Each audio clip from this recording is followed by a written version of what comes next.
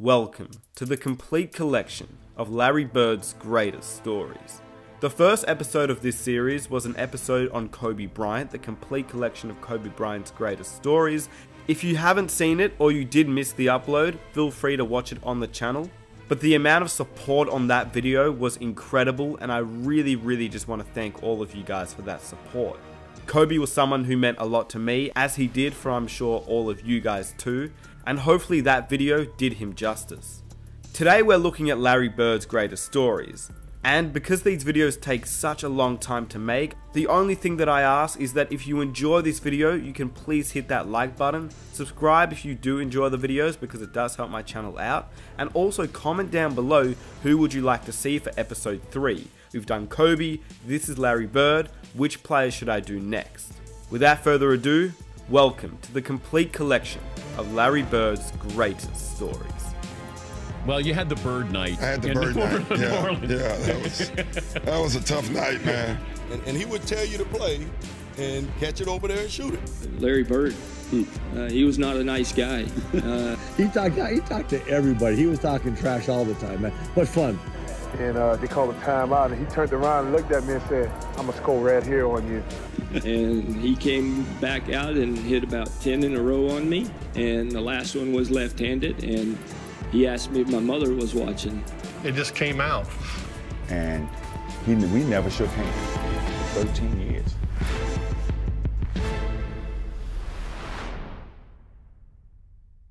Well, you had the Bird night. I had the Bird night. Yeah, that was a tough night, man. The biggest argument that night is, well, you only scored 6 on me. But nobody was guarding Bird, were they? Well, we were trying. You were trying to. Yeah, but when a guy is literally coming up the court, calling his shots, and Bird talked a lot of trash. And that's in New Orleans. That's in New Orleans. You were playing the Hawks, and it was one of those times they were playing some home games down in New Orleans. In New Orleans, I'll never forget that game. He was so hot, he started shooting threes with his left hand. And it was in a neutral site, and I know that Larry was always telling the ball boys, hey, go find out the scoring record. As he was getting taped on the tape table, he would always say, hey, go find out the scoring record in this gym. Going into that game, I thought there might be a ray of sunshine because one of the bellmen told me that he had heard that Larry and a couple of his teammates may have gotten in a little bit late the night before. So I was saying, hey, maybe Larry won't have a real good night. Bird, the bomb. Bird, the fall away. Bird out of the left corner. The bomb is good. To say that Larry had a hot hand is an understatement without question. He was calling shots off the glass. Who's next? Where do you want this one from? And he just made one after another. When he got to about the 55th point, you knew it was something special. Even as a player, and that usually doesn't happen, but we were down so much at the time, you had time to realize the game. And we're on the free throw line, and he literally says, left side, across the 3, and you're listening to him. That's a tough feeling. Yeah, that was the one game that I think he tortured Dominique. He saw Dominique as up-and-coming player, and he just tortured him mentally that game. He tortured all of them. I mean, it was mind-blowing. I think Bird went by the bench one time, too. He fell in the bench. Oh, he did. Yeah, and he called that one. That was the one where he fell in it. He literally said, off the glass into the trainer. And, no way. Yeah, and so it was a bad night. It's going to be a 3, and it's going to be awful decent. Then he said, who wants it? And I think Ricky Brown, I'm not for sure who it was, ran out after him. And he shot this high rainbow. It goes in. Ricky bumps into him and accidentally knocks him on our trainer's lap. So it was exactly what he said. Antoine Carr and Cliff Levingston got fined by Fratello, I think. And Eddie Johnson for celebrating. Celebrating Bird. Yeah, it was the best film session. Every time when I see Mike, we still laugh. God, it was the greatest film session ever, because back then you didn't have, you watched the real game and just went, with a video, and Mike rewound the celebration 20 times. He just kept, not the shot, he just kept rewinding it, showing the guys, you remember they were giving each other high five. And then somebody falls off the bench, yeah, too. That was Eddie Johnson. Yeah. Eddie Johnson falls off the bench in laughter. I mean, everybody was entertained by this. Even That's one the guys on on the guys on the Atlanta They bench. got fined for that, I heard. Yeah. Watch the reactions on the Atlanta bench. You see Scotty Hastings put them. Laughing. Yeah, when you get now watch Cliff Levingston over here. I think this is Cliff. Are you kidding me? And our film session was 20 minutes of that. Larry, put on a show that night, and I mean, just to get the whole Atlanta bench going crazy on some of the shots that he was making down the stretch is a pretty good indication. I'm not sure I've ever seen that before. And we never shook hands for 13 years. You at the three-point competition, walking in the locker room. Who's playing? Did you really say that? Who's playing for second? Yeah, I did. I scored so bad. Yeah, when you walked in and asked who was going to get second place in the three-point contest, when you walked in there, what were you thinking when you made that announcement to the room? Just messing with all those guys like you always did with everybody? I didn't. I had no clue. I never really practiced. Me and Danny used to shoot some before we went out there. Everybody's sitting there. Everybody's real quiet. You really didn't. You knew the guys, but you never were around them. Three-point contest at the All-Star break. And Larry walks in and says, I hope all you guys in here are thinking about second place because I'm winning this. Excuse me? Who were some of the guys? Who were some of the guys in the competition at that time when you walked in? Who was in that field? Come on, Coach. You know. No, I don't really remember. Dell Ellis. Yeah, Dell. What's Hodges. The kid that's Hodges. Leon Wood. And I'm sitting there with one of my teammates, Leon Wood. It was a great three-point shooter. Larry Bird comes in last. And nobody's really saying anything, so I walk in and look around, and it just came out. He says, who's coming in second? You already know who's going to win this. It was so quiet. And after that, I said, oh, man, these guys ain't got no chance. And I got lucky because I almost got beat in the first round. But what was the reaction after you said that? Like, oh, that's just Larry Legend, or did it get dead silence in there? Yeah, it was silence. I think they were a little nervous. I like it. I think they were nervous. I had no clue I was going to win it. But that's just part of the competition. You see Larry finishing off. Look at that smooth rhythm. The shot, one step back, pick it up, the shot. Back and forth. He is like a machine, and the results are almost like a machine. He didn't take off his top yet. I didn't see when he took off his top. I tell you, it's hard to shoot out the Bird just made 23. And then the walk off with your hand up. I mean, come on, Coach. Come on. Well, I was struggling in that final round in Chicago. I know that. And I just got hot there the last 2.5 racks. When you're shooting them, you don't know what the score is. Right. But I had a feeling by the way the crowd was going, I had to make the last one. And when I let it go, I felt it. Sometimes you shoot them, you think they're going in, they don't. But that one there looked perfect all the way. So if it would have bounced out, I would have felt like an idiot. Well, but it went in. I got lucky and got the check and went home. Larry Bird at the buzzer with the two-point ball. 17-15 defends the long-distance shootout crowd at Chicago Stadium. He and Ainge, I think, were both in the three-point contest together, and Larry won the contest. And then one day we got on the bus, and we were on the bus for a few minutes, and Larry said to Ainge, he goes, "Hey, Danny," and Danny goes, "Yeah, Larry." He goes, "Who's the three-point king?" Larry Bird, he was not a nice guy. Back then when we flew commercial, we didn't fly private. We played in a Tuesday night game in Cleveland. Matter of fact, there was one game in Cleveland. And he told me where he was going and where he was going to shoot. Nah, I won't hear about it. Okay. I won't hear about it. It was 91-92 season, and we was playing the Boston Celtics. It was Bird, McHale, Parrish, the great three, Ainge, and we was up 1. Okay.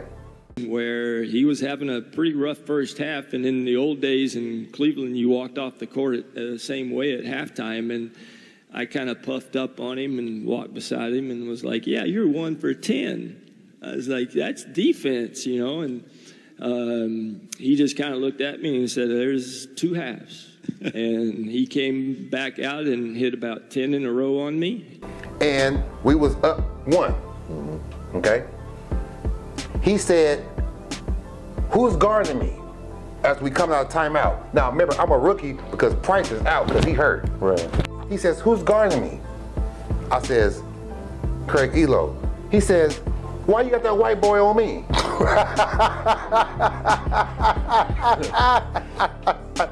Don't put no white boy on me. He said that was the most. Now remember, Larry Bird is white. Right.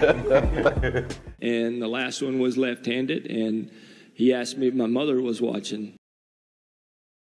I think the story that sums up Larry the best was we had a game on Wednesday night in New Jersey. Snowstorm hits Cleveland. We're at the airport at 7 in the morning. Flight's canceled at 7. It's canceled at 8. It's canceled at 9. It's canceled at 10. Canceled at 11, 12. We finally leave about 1:30 or 2 in the afternoon. We fly up to New Jersey. Now the storm has kind of moved into Jersey. And the bus driver says, well, I can't get to the hotel into the arena. I can only go to one place. Well, we had a game that night. We go to the arena. So we get to the arena, and I mean, we're dragging. And we're sitting around the locker room, and, and everybody's kind of, we're tired. And, and all of a sudden, the coach gives a little bit of a speech of, come on, man, guys, we're playing basketball. Let's get ready to go. And Larry stands up, and Larry says, a couple other few choice words, and he says, I don't know about you guys, but I'm going to take it out on their rear ends. So I was like, oh, all right, so let's go. So we go on the floor.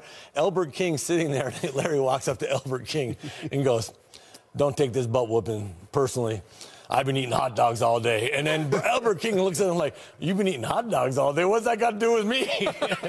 And we went out and just hammered him. I mean, we terrorized him.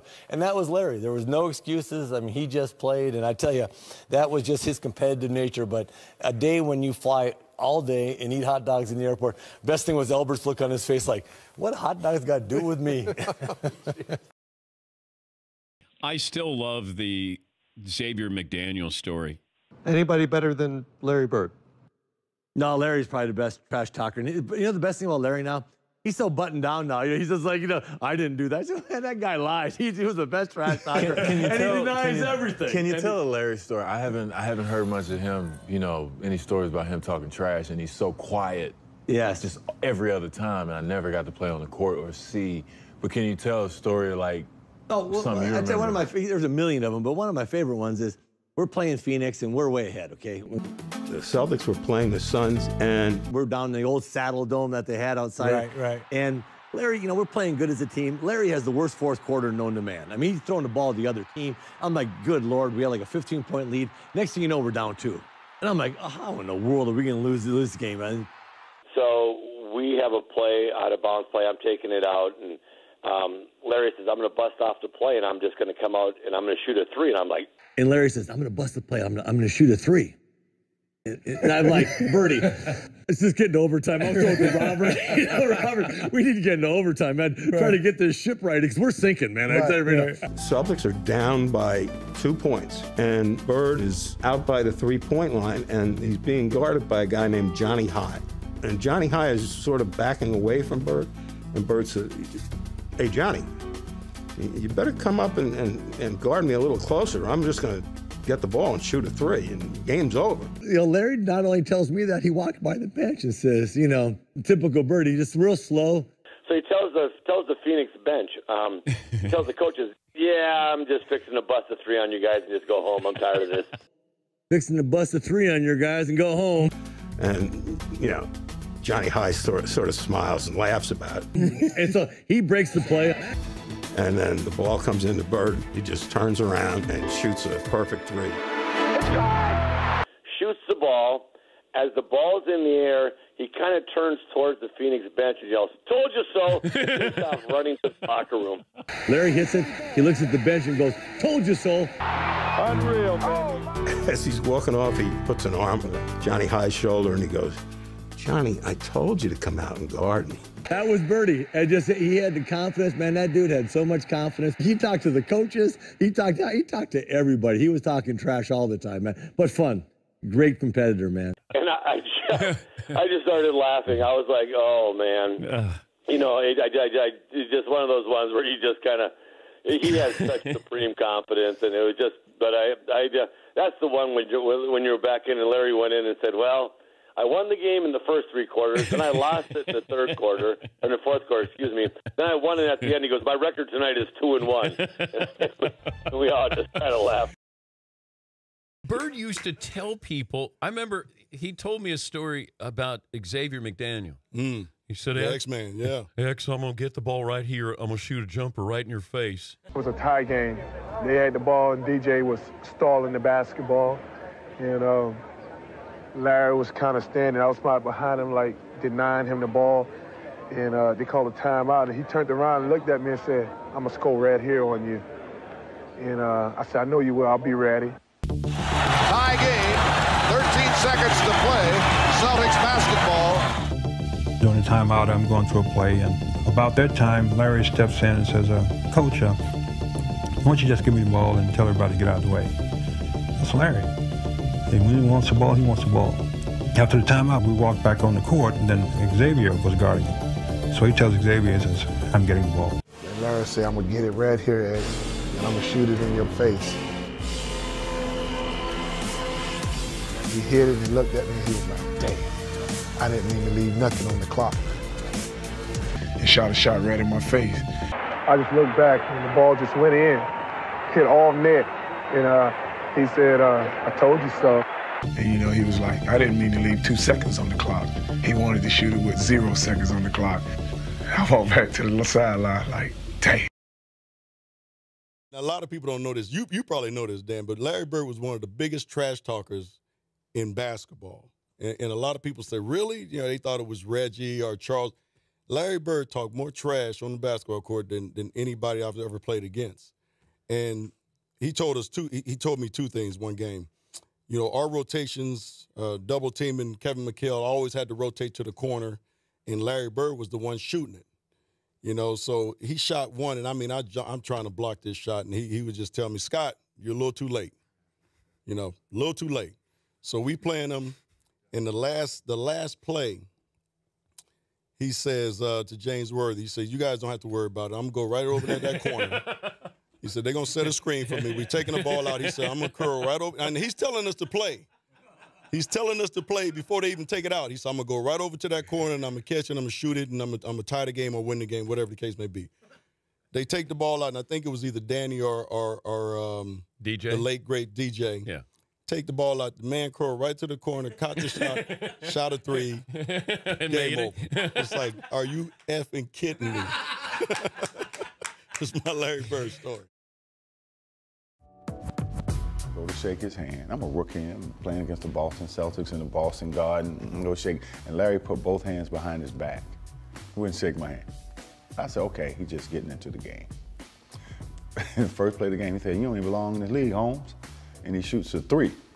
Now, I wasn't mad that he made the 3. But I said, there's some bitch this called me Holmes. and he came down and did it again, so I'm pissed, you know. So the next time down, see me on the breakneck pitch, and I jump up and I throw it down on him, right? I mean, he fouls me. And he said, hey, Rook, I like you. You got heart. He said, I like you. You got heart. But I'm still getting 30 on you tonight. I said, but I'm still getting 30 on your ass. I mean, that's who he was. Didn't Bird shoot left-handed for an entire game against Portland? Larry told all of us and the media, he said, tomorrow night's the last game of the trip. I'm going to play this one left-handed. I remember because I was there, and it was at a time when, you know, McHale was still coming off the bench. And so he scored the first 8 points of the game left-handed, and Jerome Kersey was guarding him at the time, and I remember this because we had a great trash-talking team. I mean, we had ML Carr, we had McHale, we had Bird, we had you know, Ainge was a yacker. I mean, we had guys with great creativity with that, and I'll never forget it. McHale yells out, "Hey Jerome, wait till you start shooting right-handed." You know, I mean, but like you know, you're talking about one of the great, obviously great players, great competitors, but Bird was a great artist too. Who's got Larry Bird stories?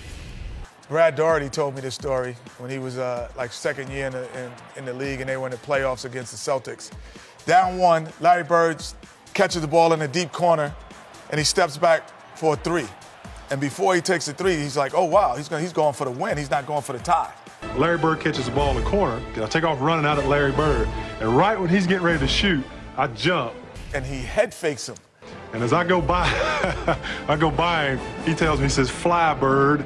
And as he head fakes him, now it's 3-2, he hits him on the butt with the ball. And then he shoots it at the buzzer. And the confidence that hit him on the butt as he flew by him trying to block a shot. And I go right by him, and he shoots the ball. It's nothing but nylon. I remember the time when Larry got on the roll, started shooting the ball. Every shot was going in. Goodbye, she's gone. I guess the 2-pointer was too close. When he ran by the bench, he goes, that's a heat check. Just see how hot I am.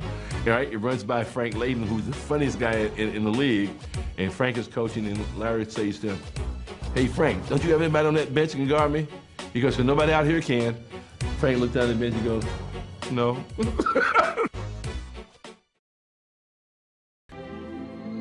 Beyond an acute awareness of his own commercial potential, Bird waged psychological warfare at the drop of a ball. The '84 Olympic team was playing an exhibition game against a bunch of pros, including Larry Bird, and they were in the warm-ups. And a ball bounced down from the college end of the court to the pro end. And Michael Jordan went down to chase it. The ball happened to be picked up by Larry Bird. And Michael went up a few feet away from Larry Bird and held out his hands. And Bird took the ball and fired it back down the court over Jordan's head, as if to say, you're not only not getting this ball, I don't give a damn who you are. Larry Bird knows exactly who this guy is and what's going to happen in the next few years. And he wants to get every edge he can get right now. But Bird didn't talk trash to you, Oh, my God. Bird talked trash to everybody. But didn't he? Did he get to a point where he had respect for you? I always tell this story about Larry Bird. I remember him, he was cursing under his breath. And I asked him, I said, Larry, what's going on with you? He says, you guys are being disrespectful to me. And I says, what are you talking about? He says, you guys are putting a white guy on me. That's disrespectful. Wait, who's the white guy you put on him? I can't remember who it was. I just started laughing. I had no comeback when he says, it's disrespectful when y'all put a white guy on me. Here he was out there with a quarter of black guys out there talking trash with him, and the rest of the fellas are sitting there going, hey, the boy bad, what can you say? I remember we were playing Washington in Washington one night, and Larry just hit what would have been the game-winning shot, but KC called timeout. It won't count. It does not count. Boston had called a timeout. Larry came back to the bench, and he was a little upset. He looks at the bench and says, hey guys, when I come back after timeout, I'm going to go right to the same spot, and I'm going to kick it in. He told Washington, I'm going to get the ball. 2 seconds left. The Bullets by 1. Aims to Bird. He gets a good shot in the Celtics winner. Boy, this is something else. Incredible. And Bird wins it at the buzzer. How many people you know would talk to the other team like this and say, I'm going to stick it in your face? In last year's playoffs, Person was out to make Bird eat his words while adding a few choice comments of his own. First time I touched the ball, my very first game, he said, shoot the ball, rookie. Shoot it, shoot it, shoot it. I said, okay, I'll shoot it. Wow, like that, and it went in. And I said, don't ever tell me to shoot the ball. I shoot it every time. And from then on, it's been a battle for the last 6 years. Chuck Person, he definitely has his reputation. During the playoffs, he just went AWOL. Chuck and Larry down low, greeting one another once again. Bird, he has caught fire. Person. And had something to say afterwards. And look at Bird. Person didn't dare look at him. Yeah, it is a little special because I've known Chuck for a while and we've always had run-ins, but it always seems like I get the last word. And I hope you guys enjoyed this video. If you did and you would like to help the channel out, please hit that like button to show your support. Feel free to subscribe if you enjoy these types of videos. There will be a lot of videos coming out shortly, similar to this one. And comment down below a player that you would like to see an episode of this series on. Lastly, here are 2 videos I think you would really enjoy. And with that said, it's been your boy Nick Smith. I am out. Peace.